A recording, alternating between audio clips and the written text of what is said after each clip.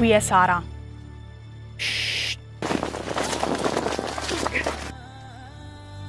Oh raga, ma dove siete?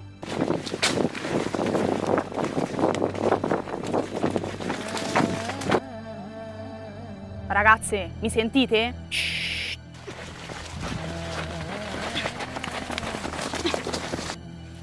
Stop! Oddio. Oi raga! Quando vi chiamo mi dovete rispondere. Cosa, ma non ce l'abbiamo i walkie-talkie. Ma perché bisogna fare sta scena? Ma e lì dovevamo rifare l'intro, no? Per fare una cosa avvincente. Ho capito, ma mica stiamo a girare Pocahontas, fra. Ah no? No. E allora per l'intro che vogliamo fare? Ma guarda, secondo me possiamo fare una cosa molto più semplice. Allora, facciamo finta di essere felici di stare in mezzo a questo campo di girasole e che non ci pizzica niente, ci stanno le serpi. Le serpi? Sì. E guardiamo in camera e salutiamo. Va bene, quale? Quella là.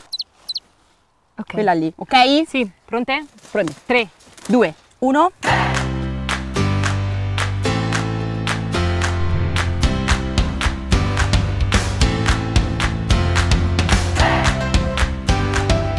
Mi chiamo Elisa, ho 29 anni, vengo da Cannara, un piccolissimo paese in provincia di Perugia, conosciuto come il paese delle cipolle, orgogliosamente Umbria. Nella vita mi occupo di comunicazione digitale, sono riuscita a unire questa passione con il lavoro. Ho tantissimi hobby, sono innanzitutto una polistrumentista, sono la batteria, il piano, l'ukulele e a questa passione ho unito anche il canto. Ho deciso di intraprendere questa esperienza insieme ad Exploring Umbria perché innanzitutto mi piace molto viaggiare e sono una persona molto curiosa, sempre alla ricerca di nuove avventure. E appena mi si è presentata questa occasione di conoscere più a fondo la mia regione mi sono detta perché no, devo assolutamente farlo. Mi chiamo Francesca, ho anni e vengo da Cannara, il famosissimo paesino delle cipolle di cui parlava Elisa. Ho studiato lingue e letterature straniere e al momento sto studiando per diventare un insegnante. Ho praticato per 17 anni ginnastica ritmica a livello agonistico, ma poi ho dato un cambio drastico alla mia vita e al momento faccio box. La mia passione più grande è sicuramente quella di viaggiare e solitamente non torno mai da un viaggio se non ne ho già pronto un altro. Sono molto felice di prendere parte a questo progetto con Exploring Umbria perché finalmente possiamo far scoprire agli stranieri ma anche alla gente del posto che non sempre sa quello che ha di fronte, ossia una terra molto ricca di sorprese perché l'Umbria è molto versatile e soprattutto è un mondo da scoprire e noi spero vi aiuteremo a farlo. Sono Sara, ho 22 anni e vivo a Brufa, un piccolo paesino in provincia di Perugia. Studio psicologia e mi sono appena laureata. La mia più grande passione è la fotografia perché tramite la fotografia riesco a esprimere la mia sensibilità. Questa passione è nata quando andavo in giro nelle città europee e immortalavo attimi di vita. La fotografia mi ha insegnato anche che una stessa cosa può cambiare in base alla prospettiva in cui uno la osserva e questa cosa mi piace moltissimo e sono sempre stata affascinata dai vari punti di vista e quello che gli occhi guardano. Ho giocato per 10 anni a pallavolo a livello agonistico e è lo sport del mio cuore. Un'altra mia grande passione sono le moto, infatti fin da bambina ho sognato di avere la moto, ora diciamo che ho solo il casco e la giacca, però forse a breve avrò anche la moto. Spero che questa esperienza mi possa dare l'opportunità di scoprire e riscoprire posti che già conosco, però con occhi diversi. Se dovessi descrivere le altre con un aggettivo, Sara sicuramente curiosa, appassionata, amante della vita e curiosa. Francesca sicuramente eclettica. Lo si vede, diciamo, la sua personalità emerge dal marsupio, tutto colorato, variopinto, un po' così, un'anima effervescente. Allora Elisa, che dire, è sorprendente, ha sempre 1000 idee, 1000 proposte e stranamente, anzi sorprendentemente, le porta anche a termine tutte quelle che ha in mente. Sara è stata una piacevolissima scoperta e si vede che è ricca di vita e soprattutto che è molto giovane, ma io e Elisa non ci faremo mettere i piedi in testa dalla più piccolina. Sono molto felice di condividere questa esperienza con Francesca e Elisa, che sono ragazze intelligenti e molto dinamiche. Anche se sono la più piccola, spero che possa farmi valere ugualmente. Sono molto emozionata, sono molto carica per questa avventura. Pronta? Pronta. Prontissima! No. E allora? E allora umbriamo? Vai! Vai!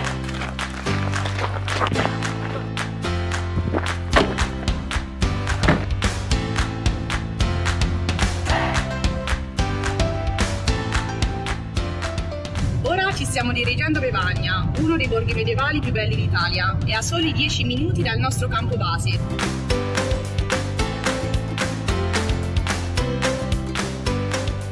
Eccoci qui, siamo arrivate! Dovete sapere che Bevagna è famosissima in Umbria per il mercato delle Gaite, una manifestazione medievale che si tiene ogni anno a giugno. Gaita è un termine longobardo che significa porta al suo quartiere e ce ne sono ben 4. È la piazza che le divide: Gaita Santa Maria, San Pietro, San Giorgio e San Giovanni. Ogni gaita ha il suo mestiere che è visitabile tutto l'anno. In questo momento ci stiamo dirigendo in piazza San Silvestro per incontrarci con la signora Rita che ci farà conoscere il mestiere della seta.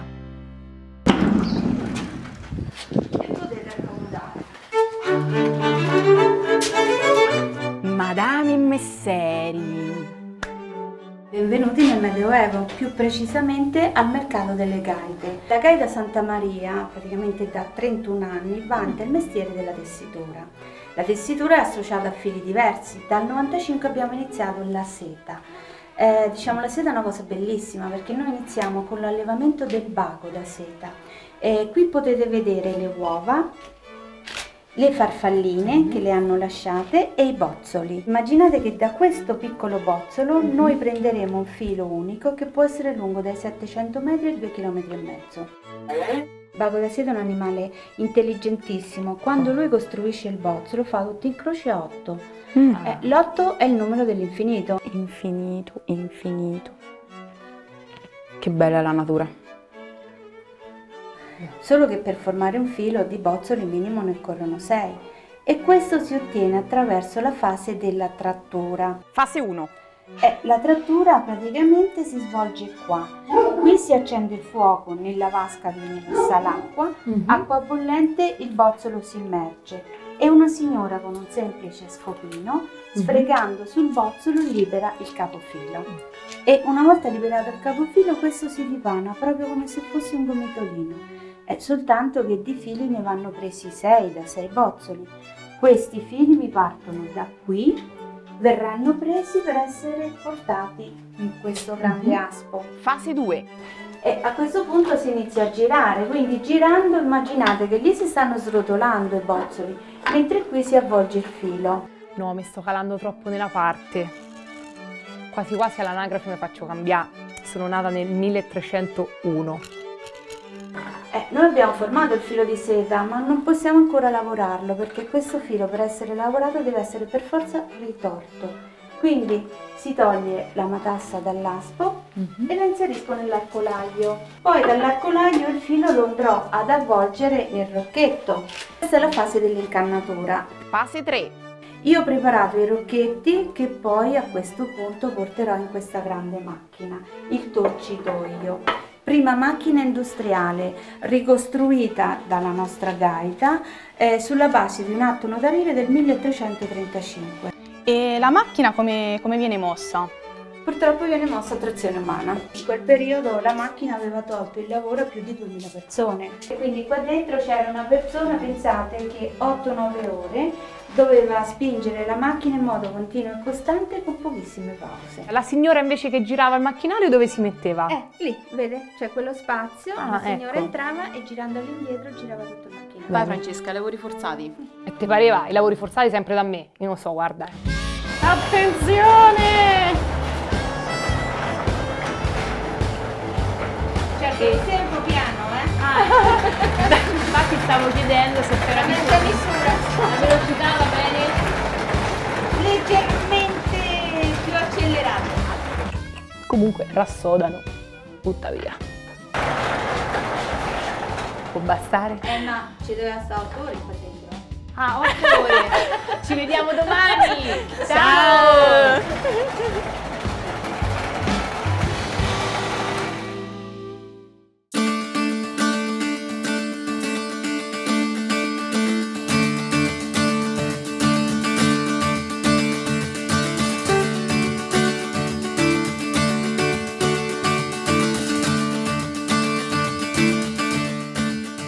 Ma una farfalla vera! Lei è uscita da questo bozzolo. Ecco, vedi? infatti questo è Vedi il bucato. buchino? Cioè, lei esce e depone le uova. Qual è la funzione di questo? Com'è il nome? È la farfalla. La farfalla. Ma Elisa l'avrà capito qual è la differenza tra la farfalla e il bruco? Lei esce dal bozzolo, si accoppia, depone le uova e poi muore. La farfalla serve per la riproduzione dei bachi da seta. Quindi la farfalla è maschio, aspetta la femmina. Quindi aspetterà che esca qualcuno, Sì. qualcun altro Sì. qui. Ok. Invece questo qua che è pieno? La cucaracia, la cucaracia. Questo invece è il bozzolo che va a fare la seta. Perché Ecco. praticamente È come la sorpresa dell'ovetto. Per i bambini come te, Saretta. infatti lì ci troveremo una piccola larva. Una sorpresina. Una piccola... Troppe battute. Non hanno capito niente.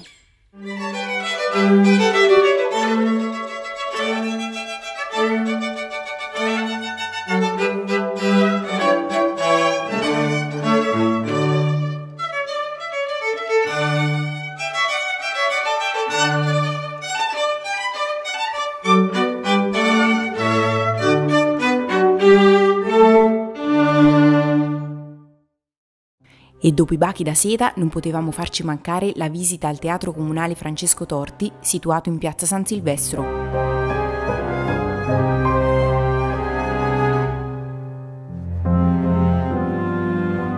Cioè, guarda che fresco.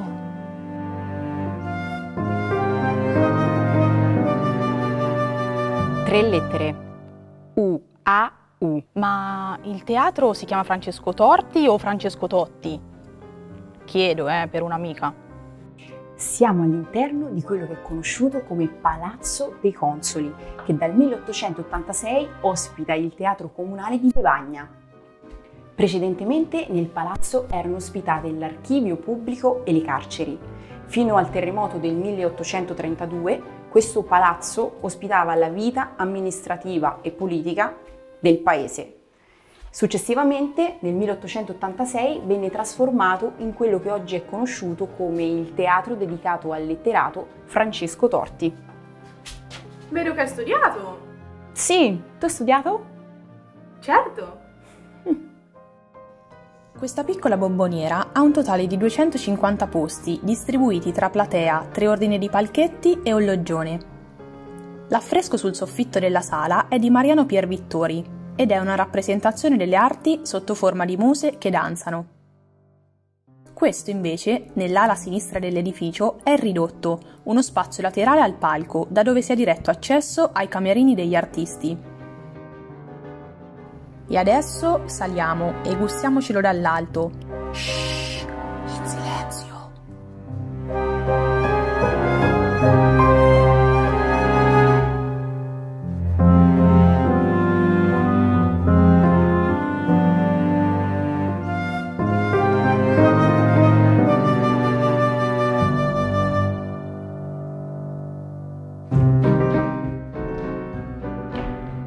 Che emozione, la prima al Teatro Torti.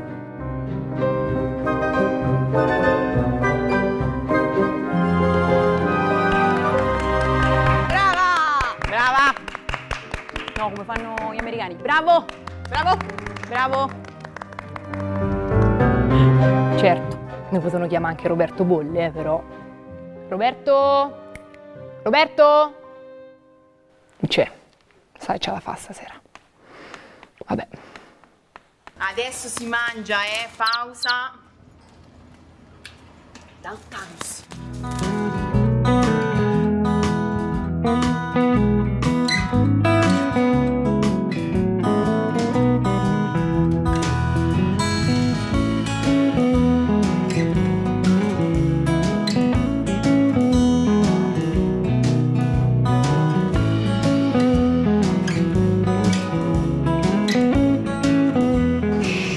Buon appetito!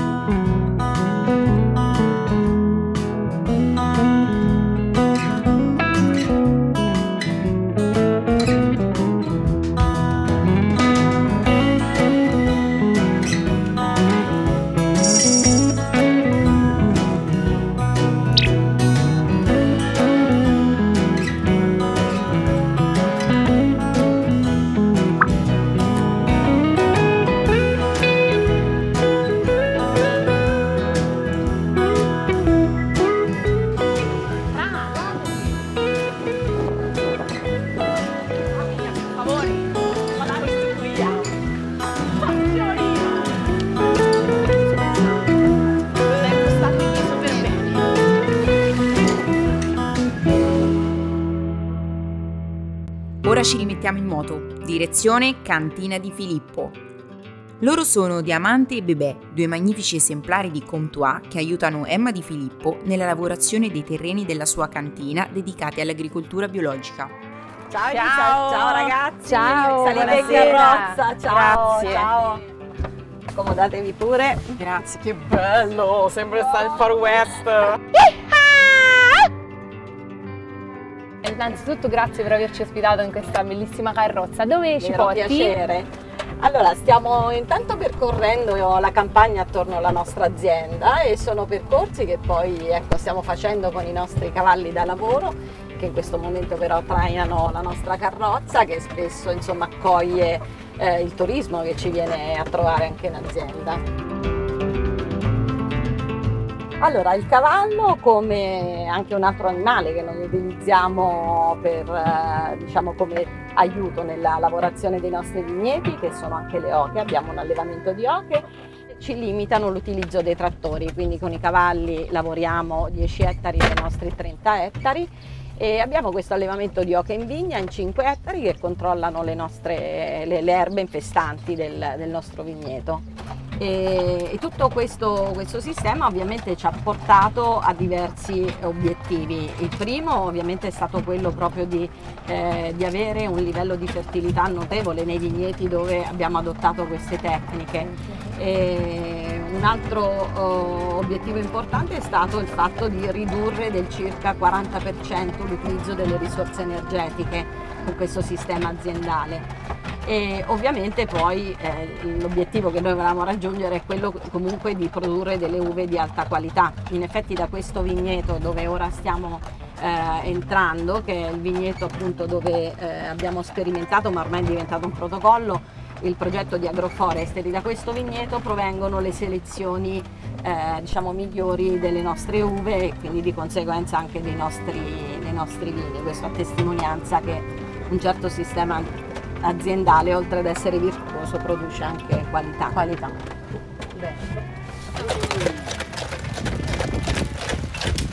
Adesso arriva la parte interessante.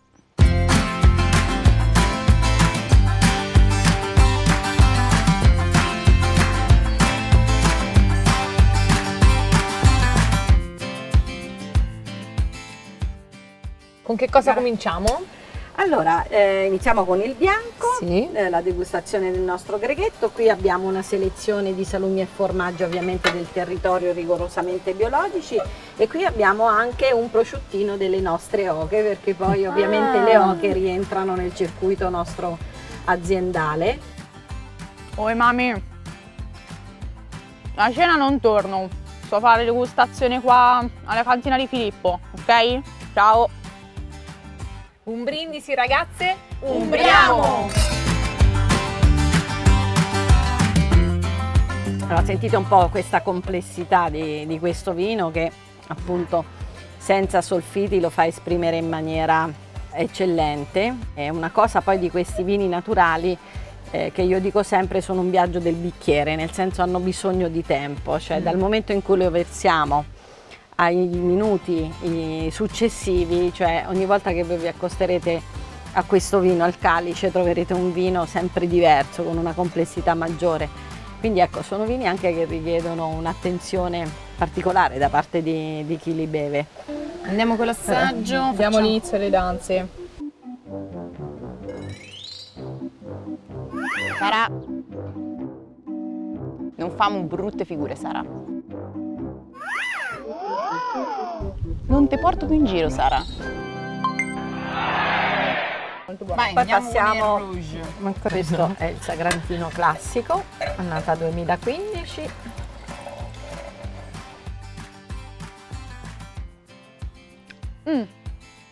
È rosso.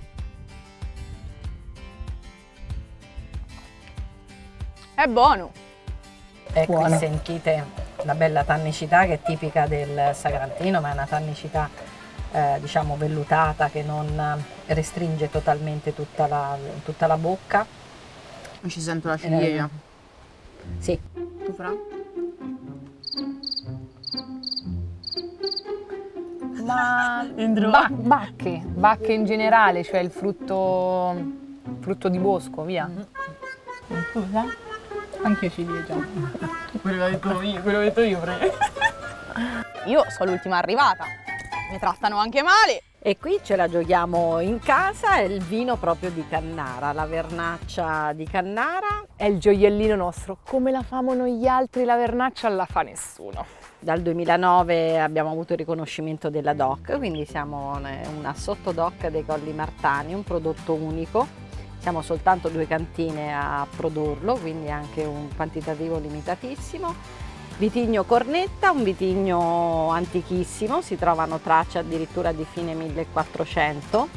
Le uve vengono appassite fino a dicembre e poi la vinificazione in acciaio e quindi lascia questo bel gusto mostoso, una bellissima bevibilità. Nella tradizione cannarese la vernaccia si inaugura la mattina di Pasqua per la colazione pasqualina, quindi insieme a salumi, formaggi, uova lesse e benedette, la torta di Pasqua al formaggio tipica di Cannara e addirittura per i più intraprendenti la coratella d'agnello.